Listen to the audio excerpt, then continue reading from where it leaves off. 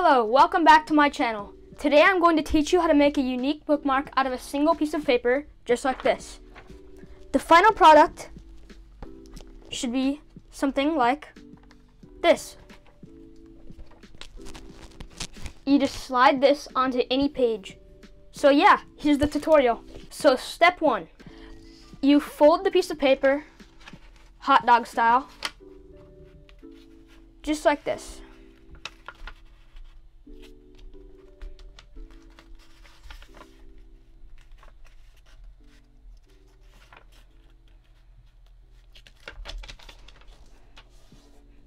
Make sure to have a solid crease.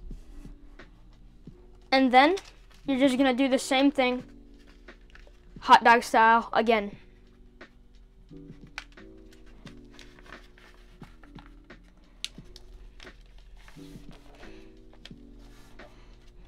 Okay, so once you have this, you're going to fold it just like this.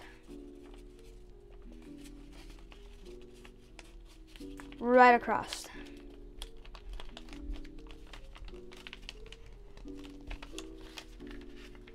Make sure to have a good crease. So now your paper should look like this. You can just open it just like this. So now you're going to actually open it like this, back up, and then flip it like this, and then take the bottom, and then this part's a little bit tricky. So you're going to do this, fold it right across like that, right onto the crease, right through the middle. So just like that. So now you're gonna have something that looks like this, kind of like an L. So now after you have this, you're just going to take this and fold it right up like that. Again, like that.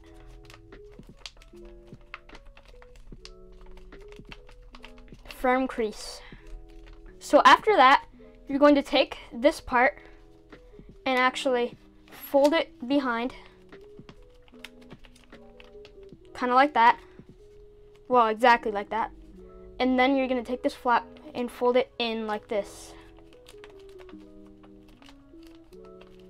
Again, you're going to take this, fold it behind, and then fold this flap forward. And then right after that, you're going to slip this flap right under the slot. Right there. Then you're gonna have something that looks exactly like this. And if you don't have something like this yet, you can go resume the video just to double check.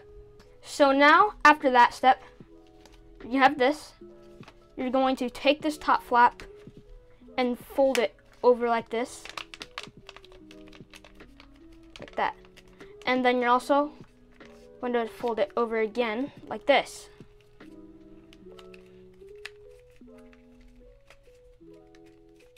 And then you're going to open it up and then crease this.